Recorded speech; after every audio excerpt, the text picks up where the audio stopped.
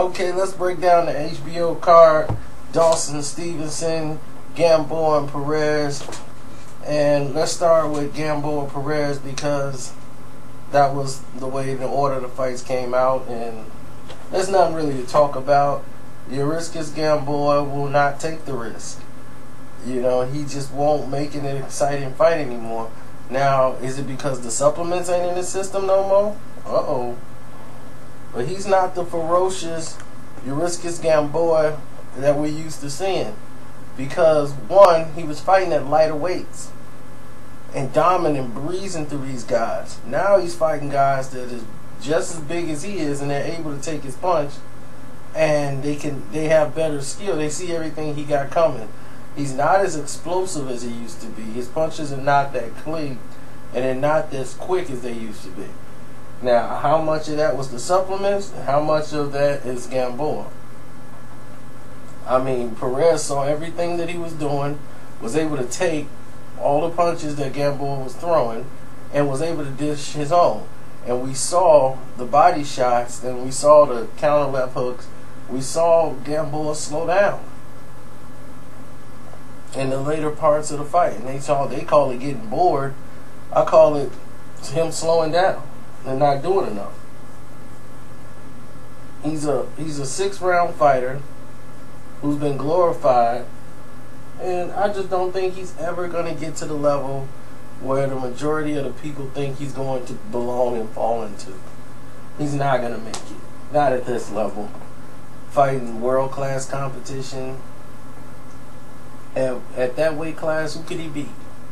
I mean, truly beat, and that you still want to see. Is he a superstar? No.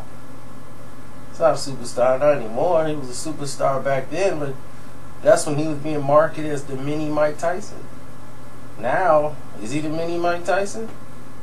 Does he look like the mini Mike Tyson? I mean, his problems are things are moving very slowly. He's not 100% happy with the way 50 Cent is running his career at all, but he has no choice. You know, he made this bed, so now he's got to lie in it. So it's a very difficult situation for him because his career is not in his own hands. But what you gonna do? He wins an unimpressive decision, and now what? Sit back on the shelf? Alright, let's go to the main event. Chad Dawson, Adonis Stevenson, assessing the fight.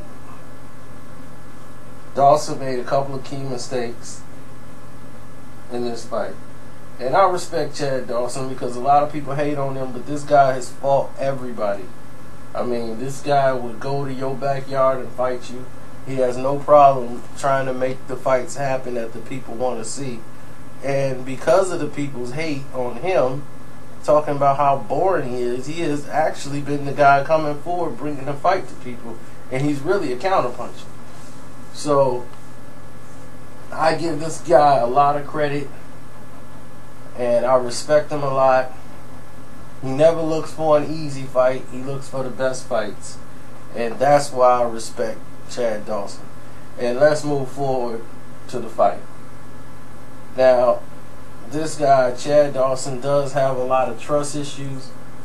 He suffers from a lot of anxiety issues and everything else. And that might have played a part in tonight's fight, but I doubt it. I won't take that away from Stevenson. I blame Dawson for making the mistake. In the fight, Chad Dawson, instead of establishing his jab, which is very important against a guy who's coming to land basically one punch to knock you out. And if you're the better boxer, show it, prove it. Throw that stick out there. Keep the guy at bay. Use your height early. This guy, we don't know what he's going to look like after 6 rounds. Try to get in 3-4 rounds to use his legs. Gas him out. Use that jab. Keep that stick in his face. Because he's going to be throwing a lot of punches. Let him miss. Let him swing. Let him get tired. Go to that body. Break him down with your boxing skills. But Chad Dawson came in here to prove a point to people. He wanted to come in here and knock out Stevenson, and he tried to counter him. He came in letting Stevenson get really close to him while he was trying to counter him with his right hand. And you don't need to do that this early in the fight. He came out a little too aggressive, a little too pumped. I don't know if it was the weigh-in or whatever, but he came in a little too pumped and made a very key mistake. Adonis Stevenson is a power puncher, and his left hand is the home run ball. You got too close, and you smothered your own shot trying to counter with a right hand. He was ready to counter with a right hook, so he never saw the left coming, and the rest is history. You know, and of course Chad, being the guy he is, he looks for an excuse to get out of everything when it's all said and done. You know, we know that Chad, the fight with Andre Ward, it did kill him. You can tell the guy was drained and that his legs weren't there. But when you go back up and wait, the damage is already done. You know, now you're going to be the chinny guy who has no legs. Legs go when he gets shot. If he goes back in here, one of these guys again that can punch, I mean, what's going to happen to him? It's going to go right back down. He made very key mistakes. I just give Stevenson a lot of credit. He did what he was supposed to do. He applied the pressure early to get close, and it worked. He got close, landed the money ball, and he won. So we'll see what happens down the line. And I'm out. Popcorn.